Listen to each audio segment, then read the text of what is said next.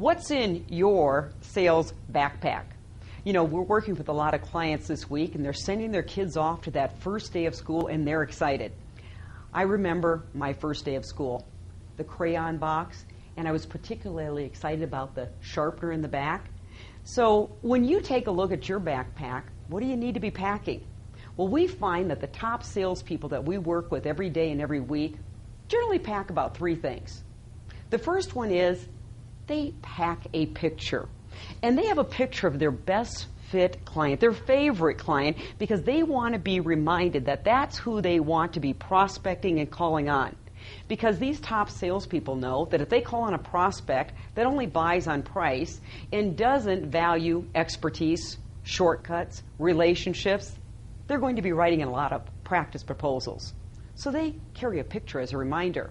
Now, the second thing we noticed is that top salespeople are always packing a ruler because they know what gets measured improves. And so they're measuring sales activity, and they're measuring the outcome of the sales activity, and they're constantly saying, what is the best use of my time? And they're very clear about this because top salespeople value their time. What gets measured improves. And the last thing we've noticed with top salespeople, they are great at math. Because when they sit down to run those skillful sales conversations, they facilitate a high-level dialogue that helps the prospect discover the cost of the problem.